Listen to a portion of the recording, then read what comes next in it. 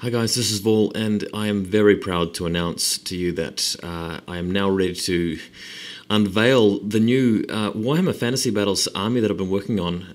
For those of you who don't know, Warhammer Fantasy is a game that is played on tabletop. It's similar to Warhammer 40,000, but it's for fantasy with swords and knights and magic. And many of you have been following my Tomb Kings battle reports. Thank you for watching those. I still have the Tomb Kings army and still will be playing games with them, but I have been working on a new army for the High Elves, and you can see it here pictured in its glory. Now, it's important to note that there is a tournament coming up this weekend. I have been practicing for it for a while, and I, at the last minute, just before the army lists were meant to be in, I changed my mind about going in with Tomb Kings and decided to use my half-finished High Elf army instead. So that has prompted me to spend pretty much all of my spare time painting these guys, and it has been an incredible effort. They're not actually finished. The photos that I'll be showing you today are only a sort of a snapshot of where I'm at with them so far. Not too far off from finishing. Many of the models are completed, but some of them are unfinished, lacking a bit of highlighting here and there. But I'm going to talk you through it, and you guys can sort of ooh and ah over all of the stuff here. I'll make a few points about the army list that I'll actually be taking to the tournament coming up this weekend.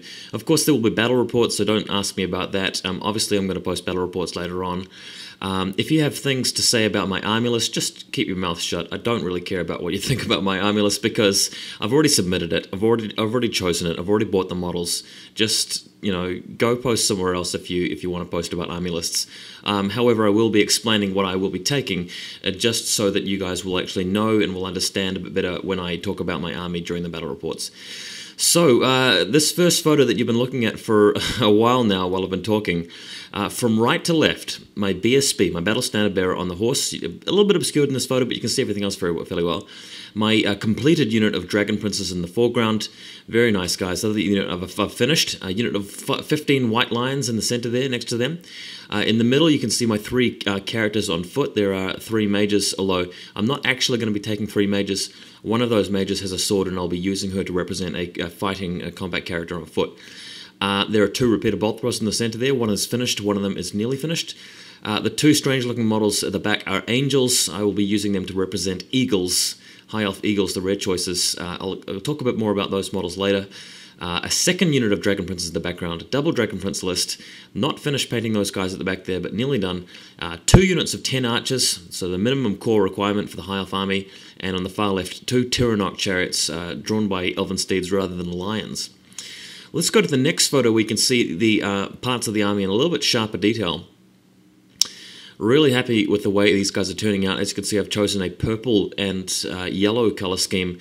I really like to go for unconventional color schemes. I want to give the army a look that it's very unique. Other High Elf players wouldn't paint their army like this. You definitely wouldn't see this in Games Workshop magazines and army books. It's a very magical city sort of theme and feel to it. All of the bases are produced by a company called Iron Halo. I'm entering their painting competition this month. Iron Halo, just search for them on Google if you want to buy some of the bases.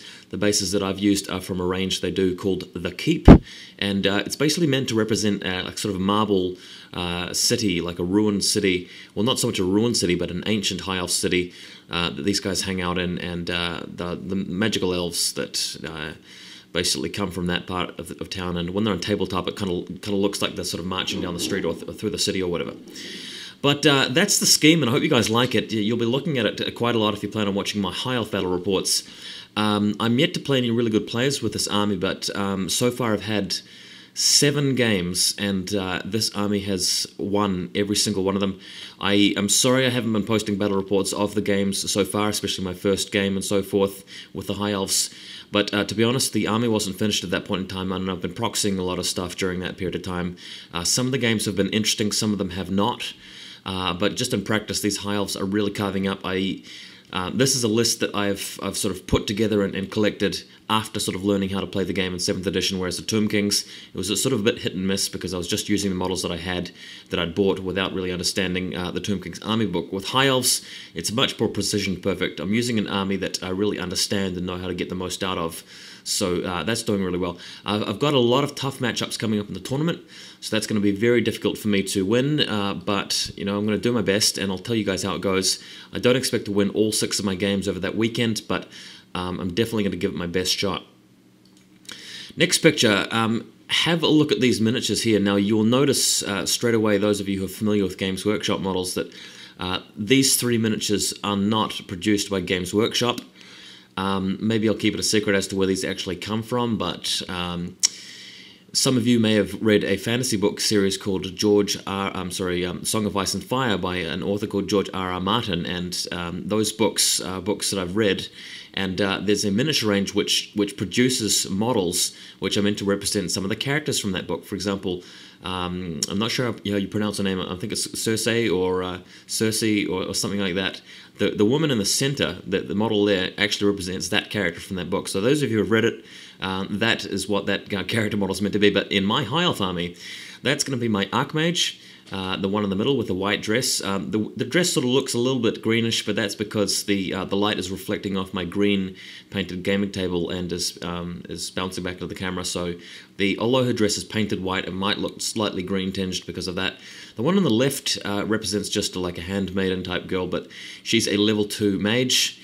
I'm giving her the Seer Staff and a Power Stone. The Archmage is going to be taking Silver Wand for an extra spell, so it makes it more likely for her to get the spells that she needs. And she'll have Dispel Scroll, Power Stone, stuff like that. And the mage on the right-hand side, although obviously it looks like an actual spellcasting character, I'm using her to represent a normal High Elf noble carrying the white sword, which is meant to be a two-handed weapon, but again, stretch your imagination. I don't have a model available, so I'm just using that one since it's already painted. And that character will have a combination of the white sword and the Talisman of Loek. So those of you with a copy of the High Elf book might like to check out what that combination grants you. I assure you it's quite a handy one. Let's go to the next picture. These are such a prized unit.